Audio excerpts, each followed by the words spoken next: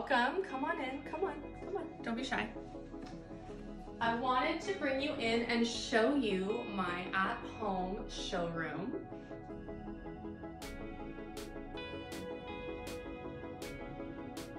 I display a few bags up here. As you can see, I get a lot of inspiration in this room. This is kind of my space in my head, externalized into an actual room. So over here I have some art from my favorite artist of all time, Patrick Nagel. I have another Nagel hiding in here. And I just kind of come in here to display what I have, feel creative, and take most of my photographs and do a lot of my editing. So over here, I have a beautiful bag on a reflective surface. There's a little bit of dust. Not okay, we're perfectionists here. And what I will do is I will snap photos. And look at that. It's dancing for you.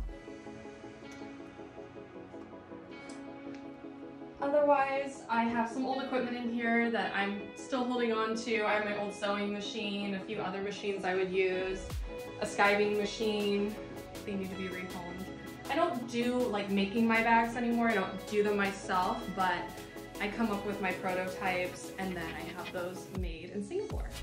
So I have a few styles up here and a few colors.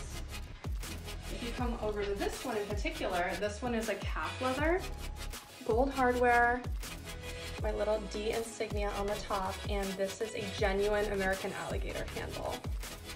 Stunning bag. I'll show you what it looks like when we open it up too. It also comes with a strap. And here is the logo hardware.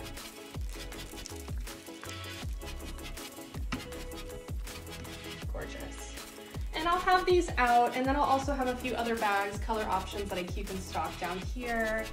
Of course, everything comes with CITES certificates, dust bags, and I ship with FedEx for US shipping.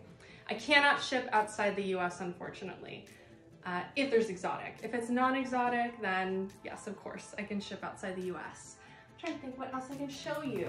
Ooh, where did I put it? Check it out.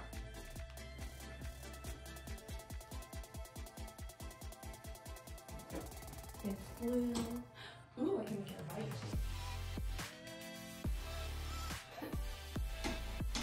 Really, I got excited about the small things. And over here on this wall, I have an American alligator hanging out. This one is in the glazed finish. He's obviously the color black. And the quickest way to tell the difference between an alligator and a crocodile is there are no holes in the tiles. So he has a smooth surface and kind of an irregular pattern. But if you look at a crocodile, this one is an Elodicus, you will find tiny hole indentations in each of the tiles in a slightly less irregular pattern. I don't have a favorite, in case you're wondering. I like alligator, crocodile. I just find that they're beautiful in different ways. So I hope you enjoy this quick tour of my showroom, and I hope you have a great day. Thanks for watching. Bye.